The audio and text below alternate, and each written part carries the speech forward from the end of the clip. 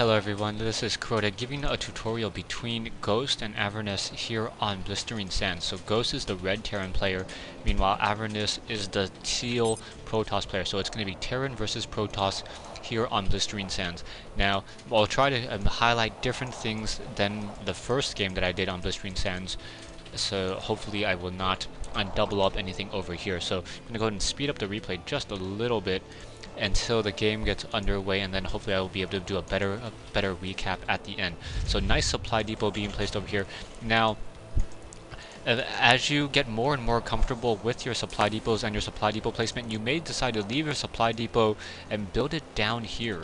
Building your supply depot down here allows your SCV to return to work faster, and it also makes it so that you don't get like supply locked for a little bit of time. You see at this stage in the game, you're supply locked, finally going into 12/19, and now you're also able to build the barracks. The barracks should also be, you can build a barracks and then also build one other building here, and then one final supply, making a very narrow choke point. Now we have a probe in your base. First things first, you want to make sure that you deal with that scouting probe. Second, you taking a look at in your base right here. You should either be thinking about putting down a second barracks or dropping a refinery. I don't see you doing either of each in this situation, and you really need that early gas. That early gas will enable you to get a little bit more tech much more quickly. You see, you're seeing at almost 150 minerals, and still no additional gas refinery, no gas refinery, and no extra barracks. So by the time that your barracks is going to be completed, you're going to be almost at 250. You could cancel this SCV, drop a second barracks, and also build an additional or upgrade your orbital command. You should also be producing more Marines in here. One thing to note: whenever you see a double gas like this early on for Protoss players, you pretty much assume that they are going to be going a little bit of a heavier a cybernetics core build into a robo base. So either a 2-gate or a 1-gate into perhaps Void Rays or Immortals. Both of them are fairly strong. Avernes, I think if he went into a Void Ray, would have been able to push in a little bit more easily. However, you are getting Marines. So finally you're getting your refinery up, and now you're throwing down your second barracks, when at this stage you should probably be throwing down a factory instead if you had the gas, if you had dropped that gas down earlier. As soon as you see that cybernetics core, you know that you may need an additional barracks with a tech lab. So two barracks with a tech lab and then a factory, and that would be enough to continue to pump out units. Now getting an extra gas over here. So very nice play so far, much better than the first game I've casted. You see that you do a very good job doing your initial scouting, but you do not keep track. You also don't use your scanner sweeps on that main base. Normally, after the second barracks is up or after I get my factory down, I really want to keep track. I want to keep track of what exactly his tech is. I want to be able to scan his base, figure out what he's going for. Even if you scan and you miss a little bit of his tech, you should still be able to get a general idea. If you scanned off in this position, you would have seen the 2-gate, so you know that he is going into a 2-gate push. If you only saw 1-gate and then you didn't see any other tech, perhaps he's trying to go into a 1-gate, trying to hide a Stargate from you in order to do either a Phoenix Rush where you graviton beam workers, or in Void Rays. So looking at the armies, looking at the actions per minute are in the 35, 36. You could probably speed that up a little bit, but that just comes with practice in playing the game. Back over here, nice positioning of that supply depot. Remember to watch and keep track of your mini-map. One of the hardest things to do in order to keep track. Also, this supply depot here, and I wouldn't have put it there. I would have perhaps put it here. What you're trying to do with the supply depot is trying to gain sight into that crevice over there, but it's not going to really give you that much sight. A siege tank here will be able to cover more of the ridge and then also give you more sight here. So looking here, you don't really gain that much sight in that position. So no real reason to build that supply depot here. It doesn't offer you sight across that ravine. Now, you also like a lot of reactors. Reactors are strong, but if you want to go for Vikings or even Hellions and medevacs with those reactors, that'd probably be a stronger and better use. Like lifting off this barracks in order to place down a starport, and then producing double medevacs. Also, you did not research any of these the marine abilities. If you're going to be producing the amount of marines that you have 12 marines very early in the game.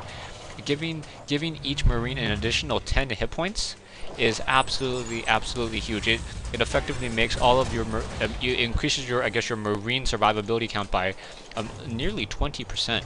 So. And that's much stronger, especially when you couple that with Stim Pack. Instead of being at 35 hit points, they're at 45 hit points after the Stim Pack. I do like this command center here, but you really want to, looking at the harvester count, you're still only at 26 harvesters, so you probably wanted to either upgrade to an orbital command after you built this command center, or started training up some additional SCVs to try to saturate this mineral line down here. So you went into a 3 racks build with one factory and the siege tank, and those siege tanks are now moving on out.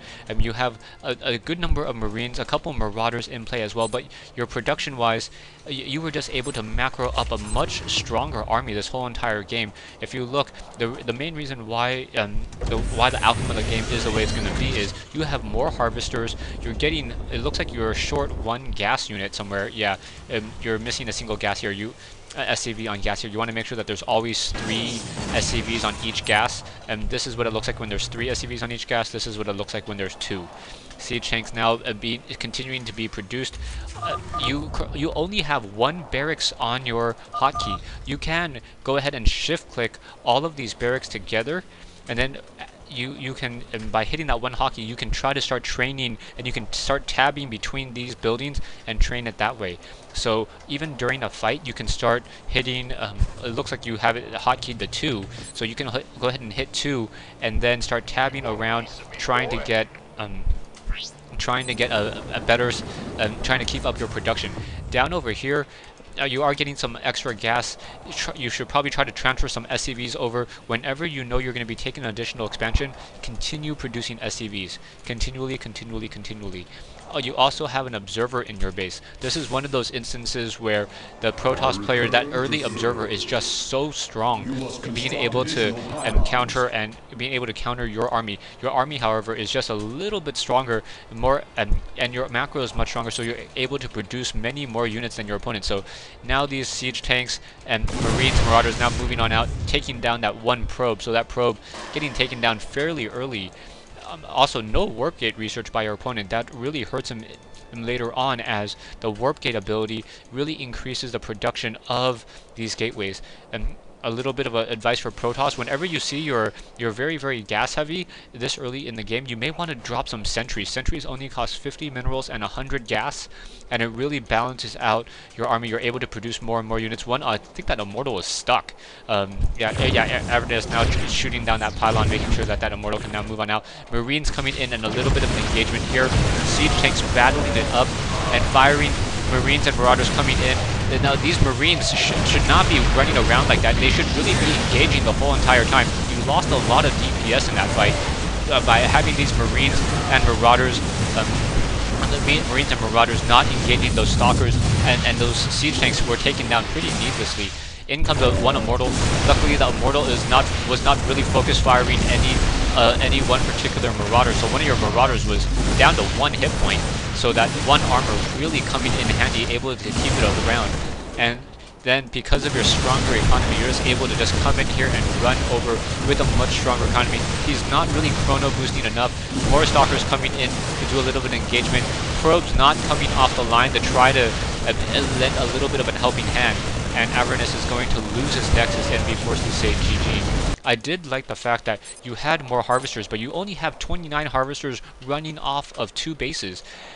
Really, you can run off of 1 base with 29 harvesters, and your mineral count will fairly much be the same. The only difference is you are getting extra gas, but looking at this, you are sitting at 2155 and 1048. Just as a little bit of a math note, for every I believe for every 500 minerals, it comes out to be 8 food on average that you could have produced. So off of your 2,000 minerals sitting here, you could have produced an additional 32 food worth of units. And that's including supply. So since you're already so free on your supply, you probably could have had an army of size 40. Your production is only on 2 Marines, even though you have 3 barracks and 1 factory. So always make sure to hotkey your buildings, Some Terran players like to hotkey all of their production buildings onto one key and then tab through them. Others like to assign specific buildings, barracks to one key, factories to another, and then starports to another with their orbital command on another. Anyways, thanks for watching. I hope you enjoyed this tutorial, and yeah, and get in contact with me if you have any specific questions. Ghost.